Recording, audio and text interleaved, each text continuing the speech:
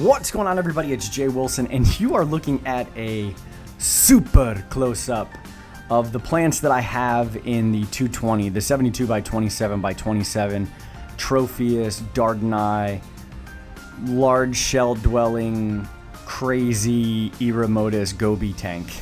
So I'm trying to give you some different looks of this tank. I'm really liking the plants. However, of course, I knew they were going to eat them, not as at the rate I thought they were going to be eating them. So that's a good thing. I'm still dosing with some fertilizer. I still got those fluvels on there. And overall, I'm really happy. Look in the back. Do you see the green on the rocks? That is the goal. I want it to take over, and in a good way. So let's shift gears and hop into the vivarium so that you can see how much I enjoy this glass box. If you haven't done a vivarium, that's your fault. It is super easy. The frogs are awesome. It's peaceful. It's calming. And did I say it was easy? I haven't had to drain it yet. Everything is just self-reliant from, I mean, look at the flies. I'm culturing the flies. You can check that out on Instagram. I culture the flies underneath the aquarium inside these containers that I get from Josh's Frogs. And you know that I work with Josh's Frogs. So if you want to get 15% off, use the code JAY15. You can get 15% off everything except gift cards. And they have fish stuff. But more importantly, look at how close these Dendrobates tinctorius azureus are. They're blue dart frogs. They're not poisonous, but they're just so active. I still have all three. Haven't lost one. I had anticipated it, and at some point I will. Let's shift gears again, and let's get to the community tank, because the community tank is kind of at a stagnant motion.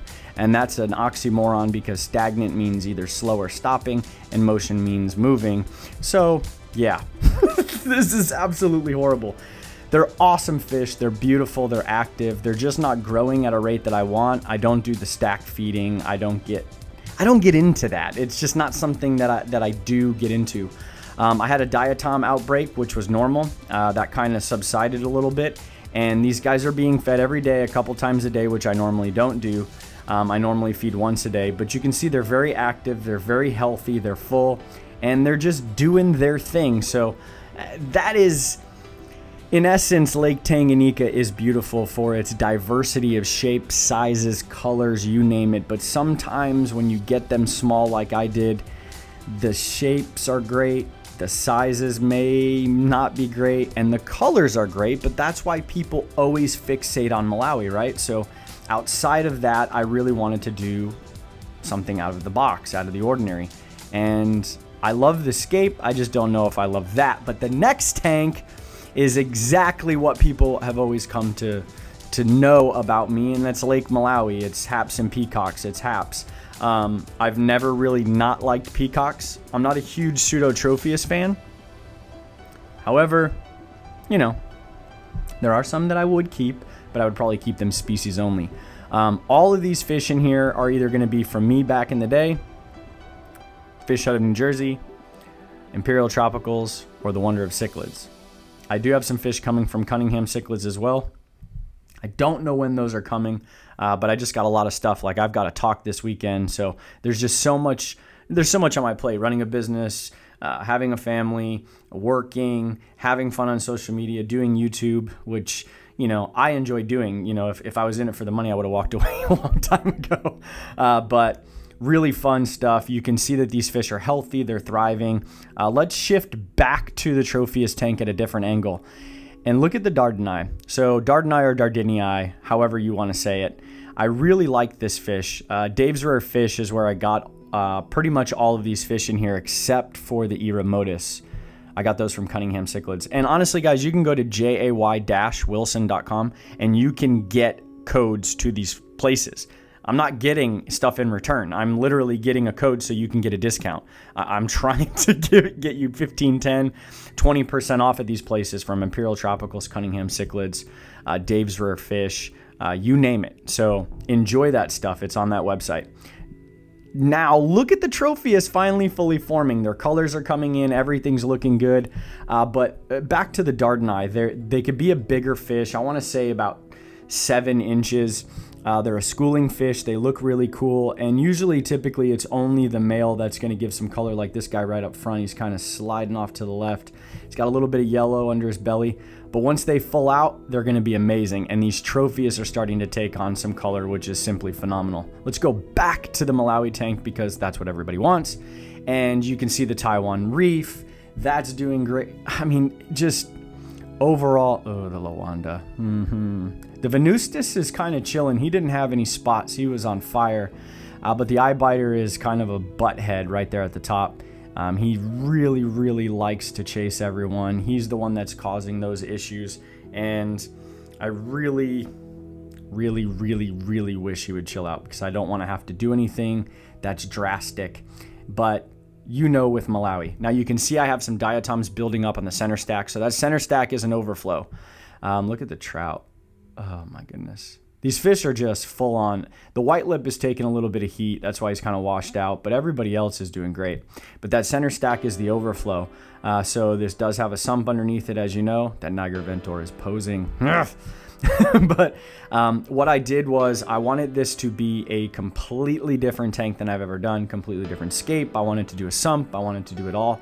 And that's what I did. So I've got the Malawi rock background from Universal Rocks. I've got some Carib Sea sand because you know that that is all I use is Carib Sea. And so I've got some small little riverstone pebbles, so to speak. And I've got some, Rift Lake mix kind of shell and crap, I have no idea. It's like rock, but it kind of gives you that Malawi bottom feel. And if it's not true to Malawi, it's going to give you a little bit of that pH action. It's not going to totally do it for you, but it'll help. There's a ton of different rocks in here. There's river stones, like real river stones. There's dispersion rocks from Universal Rocks. There's, you name it, there's rocks in here. So I paid homage to old tanks by doing the Malawi background and a couple of the same rocks. And then I just went in a different direction with Universal Rocks as river stones and all that stuff. And you guys know you can get a discount there. That hasn't changed. But overall, I'm really happy. Trevor O'Shea took really good care of me. You know, I didn't ask for anything. He just really went after what I was looking for, and I greatly appreciate that from him. I don't have a code with him, but if you want, check out the Wonder of Cichlids. You know who he is. He can get you exactly what you need. That Lawanda right there is from Fish Hut of New Jersey. My boy Rich. Definitely, if you're in the area, go to his store. It's freaking awesome. Straight up, it is awesome.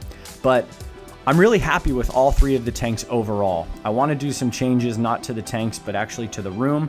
We'll expand on that in the future. I got some really neat things that are happening with the channel, so I hope you stay tuned. And if you haven't followed me for a long time, I greatly appreciate your new subscription. So if you just want to tap that subscribe button, like and share this. I would, if you didn't subscribe, I would rather you just share this video, like it, and comment.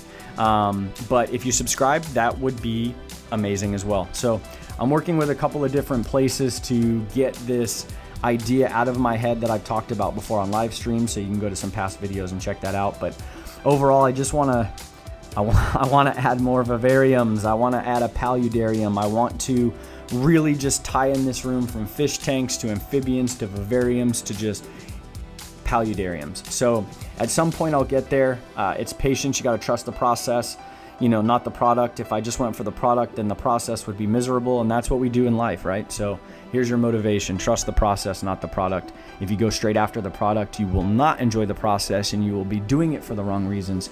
So you have to have passion, and you have to love that process. And if you do those things, you will enjoy fish keeping and whatever you do for years and years to come. And if you get burnout, it's because you were in it for the wrong reasons. That's straight up. That's how it is. I've done it before.